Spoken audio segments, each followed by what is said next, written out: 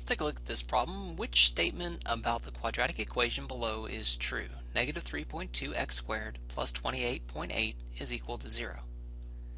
So we have four answer choices. The equation has no real solutions. The equation has an infinite number of solutions. The equation has x equals 3 as its only solution.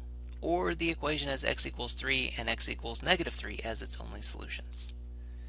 Quick reminder of what the word solution means. Solution means that it makes the left-hand side and the right-hand side the same. So we're looking for values of x that will make the left-hand side of the equation equal to 0. We have three ways we can go about doing this. We can try guess and checking, we can try creating a graph, and we can try creating a table. Let's take a look at guess and check first. Now, guess and check only works if we have some values to actually check. So the only answer choices we can check through guess and check are C and D. We can check C by turning on our calculator, and we're going to substitute the value of 3 in for x. So x is equal to 3. That means everywhere we see an x, we're going to put a 3 in parentheses in our calculator instead. So negative 3.2. Quick reminder, you're using the negative button instead of the subtraction button. So again, the negative is below the 3. So negative 3.2 parentheses. Since x is equal to 3, we're going to put 3 in parentheses, and then we're going to do an exponent of 2. Press the right arrow key to get out of the exponent, plus 28.8. Press enter, and if equals 0, yes, that's excellent. That means that 3 is indeed a solution. So far, this one checks out. Now, the problem is it says as its only solution. So we need to check D now as well. So let's go ahead and check D. D means we're going to check 3. We've already done that. It works. Let's check negative 3. So we get our calculator, and we're going to go negative 3.2 parentheses. In this case, negative 3, since we're checking negative 3 for x, to the power of 2, plus 28.8. Press enter, and it equals 0 as well. So great, it looks like D is the correct answer choice. Now notice I say looks like because one of these possible answers has infinite number of solutions. That means it could have infinitely many solutions. So it looks like D's it, but we can't be 100% for certain. So let's go ahead and check a graph to see if we can check it that way. So again, we know that this side of the equation should be equal to 0. So what we're going to do is we're going to type this side of the equation in for y1. So you type your y equals button, and we're going to type in negative 3.2 x to the second power plus 28.8, and press enter. And then we'll press the graph button. So when we graph it, we see this shape. It starts to go up, it goes off the screen, and then it comes back down. The important part is we want to find out where that graph hits 0. And you'll notice it hits 0 right here. It has a y value of 0 right here and right here. It looks like negative 3 if you count over, and positive 3.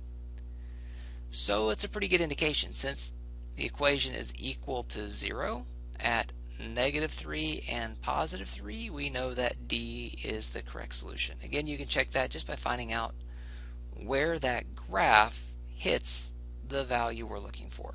Hits the value of 0 at negative 3 and positive 3. We can also check that using a table as a third way by going second graph. So again, second graph, and we can check negative 3. Negative 3 makes the equation equal to 0. And positive 3 makes the equation equal to 0. So three ways to check your solutions on these. here's one for you to try. Actually, here's three for you to try. There are three different types of solutions. Go ahead and pause the video, work all three of them out, and press play when you're ready to see the answer. It is important that you work all three of these because each one's going to show a different type of solution. So for the first one, if we check all of the answer choices, it looks again like D is going to be the correct answer choice, because both -8 and +8 check out. Notice that was a -8 and a +8, which was a typo a second ago. Okay, so we can also check that by typing it into our y equals screen, -7.8. Then you hit the X button, squared, plus 499.2. We hit the graph button, and it looks like the line's going to hit 0 at -8 and +8. You can also check that on your table by going second graph, and you can scroll up. Notice -8 hits 0, which the equation should be equal to 0, and we scroll the other direction, +8 equals 0. For the second one, I checked the first value of x equals 9, and that didn't work, which means neither C nor D could be the correct answer. So that left us with a couple of options. It's either A or B. Now, when I typed the y equals, I typed out the equation 6.5x squared plus 526.5 and hit graph. I noticed it didn't really show up on the graph at all. So there's a way to fix that. We can go zoom, and you go down to zoom fit. So again, you press the zoom button, go down to zoom fit, press enter, and you'll notice the graph dips all the way down. It looks like it might touch the axis at one value right around 0, but not 100% clear. So let's go to the table. If you look at the table, remember the graph looked like it hit right around 0? You'll notice that the y values don't get anywhere near 0 around an x value of 0. So it's pretty safe to assume that for number 2, there are no real solutions.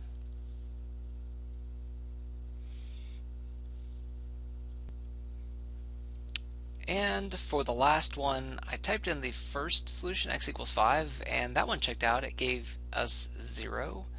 But for the second one, -5 did not check out. So it looked like initially C was the correct answer. We could try typing it in the y equals screen and graphing it. The graph doesn't fit too well. So if you want to get back to your standard window, you go zoom standard, Z standard. Press enter,